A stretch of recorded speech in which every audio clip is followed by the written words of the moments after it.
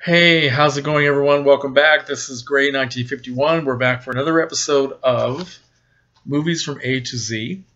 And today, for the letter E, I have chosen a film from a genre that I happen to love, and all my friends laugh at me for the genre known as teenage angst movies from the 50s and up into the 60s. Juvenile delinquents, kids having trouble in high school, relationship problems, problems with parents, getting up into the beach party films, and then kids in college getting involved in hippie stuff and smoking dope. That whole thing, all the way back to films like Rebel Without a Cause and Blackboard Jungle from the year 1956, and then going on up into the late 60s, and even into the early 70s. I lived through all that, and it's just always been fascinating to me, and I still like to watch these movies.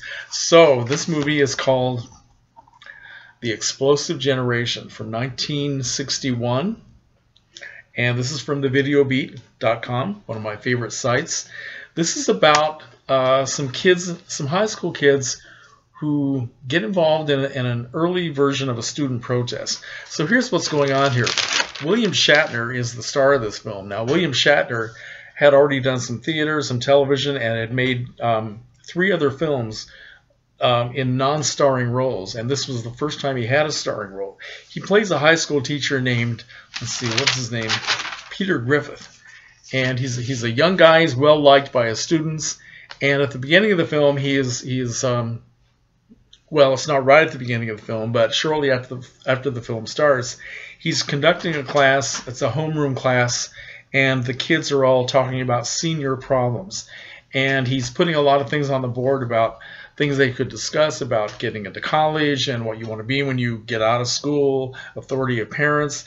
And one of the girls of the class, a girl named Janet Summers, played by Patty McCormack, the bad seed herself, she says, why don't we, okay, let's put sex on the list. I think that what we're most concerned about, day-to-day problems, is sex. And he said, well, you've already talked about sex in your health and hygiene classes. And she said, I'm not talking about venereal disease and how babies are born.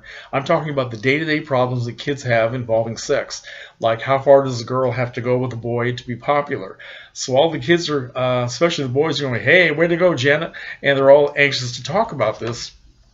And the teacher said, well, these things are best discussed with your parents. And another girl chimes out. She says, oh, yeah, have you ever tried to talk about sex with my mother? Which makes everybody laugh.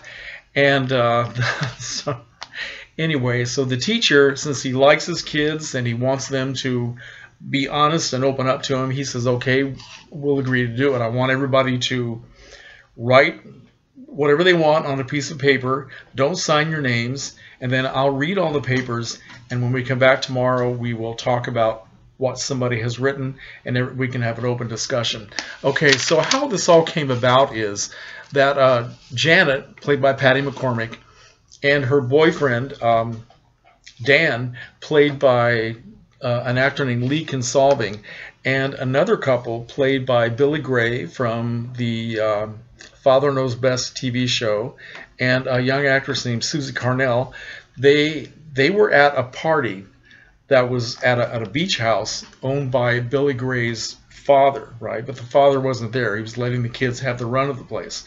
Well, these two couples that are going together, they decided that they wanted to stay overnight at the beach house. So the girls had to lie to their mothers saying, I'm staying overnight with her. No, she's staying overnight with me. So nobody would know where they were, right?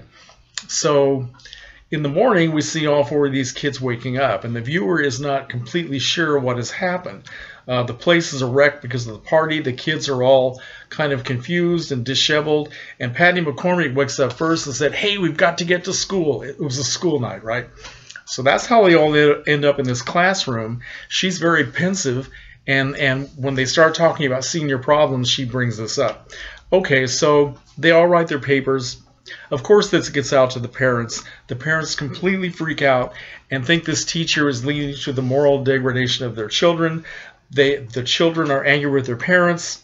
The teacher gets suspended by this high school principal, who happens to be played by Edward C. Platt, the same guy who played the police sergeant in Rebel Without a Cause a few years before.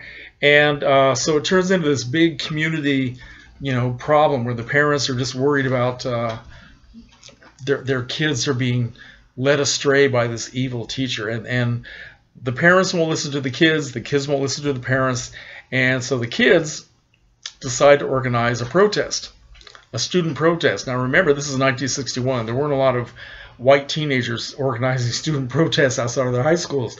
So that's what they do. And so that's all I'm going to tell you. I don't know how many of you will be interested in watching a film like this, but I think it's great fun, and I watched this 1,000 times and truly enjoy it. So this film, 1961, directed by a guy named Buzz Kulik, who had a long list of credits. And let's see, he did things like, well, I don't know what I didn't write down his credits, so I can't tell you, but he had a long list of credits. Did a lot of television also. And as I said, William Shatner, it was his 4th film. Patty McCormack, of course, had become very famous in 1954 when she was only 8 years old. She, well, let's see, wait a minute. She was born in 1945, so she would have been 8 or 9 years old when she was doing the Bad Seed on Broadway. And it was very successful. 2 years later, she made the film and was nominated for Best Supporting Actress. And after that, on television, she was the first one to play Helen Keller in the TV play The Miracle Worker, which later on, of course, became a Broadway play and then a successful film with Patty Duke. But Patty McCormack, although she's been in a lot of films and a lot of television and is still working today, she actually peaked in 1956 when she did The Bad Seed. She was so good at it and so well remembered that nothing she had ever did after that even came close to that kind of performance and that kind of prestige. But she's still a really interesting actress. Also in the cast we have, like I said, Billy Gray, who goes all the way back to being a child actor. And in 1951, he was in the classic science fiction movie The Day the Earth Stood Still. And then from 1964 to 1960, he was a star on television in Father Knows Best, sort of the ideal image of the teenage kid, And then we also have a young actor named Lee Kinsolving, who isn't that well known. He didn't make that many films. He had done a film called The Dark at the Top of the Stairs right before this one, and he was nominated for a Golden Globe. Very impressive performance. And after this, he worked mostly in television and then retired from films at a very young age, and then he died at a very young age at age 36, which is very sad. We also have a very young Beau Bridges. He's in it. Beau Bridges is the son of Lloyd Bridges and the brother of Jeff Bridges. He had done a few things as a child actor way back in the late 40s and early 50s, and then worked on his father's classic show Sea Hunt, and started in films with this one. And let's see, we also in the cast we have a guy named Philip Terry, who plays one of the parents. And he was a character actor for a long time. His big claim to fame is the fact that he was once married to Joan Crawford and managed to survive. Now, the cinematography for this film was done by a guy named Floyd Crosby, who goes all the way back to 1931 in his career. He shot films like High Noon, and then later on he started working for Roger Corman, and he shot films like Attack of the Crab Monsters, She Gods of Shark Reef, House of Usher, Pit and the Pendulum, The Haunted Palace, and then later on he did A Cold Wind in August, one of my favorite films, and Pajama Party, all sorts of things. So I guess that's all I want to say. Now, at the beginning, on the trailer for this film, they do this terrific disclaimer where they're trying to get people excited about this movie. And it says, an adult motion picture for adults and teenagers, because sexual tensions in today's youth have contributed to an ever-widening rift between children and parents, because this is the only motion picture that has dared to tell the truth about the exploding antagonism, and because something should be done about it, the producers recommend the following exhibition policy. Both teenagers and parents should see this motion picture together. I have a feeling that probably didn't happen, but anyway, if you want to have a good time, The Explosive Generation, okay? Starring William Shatner, later on Mr. Captain Kirk, and Patty the Bad Seed McCormack.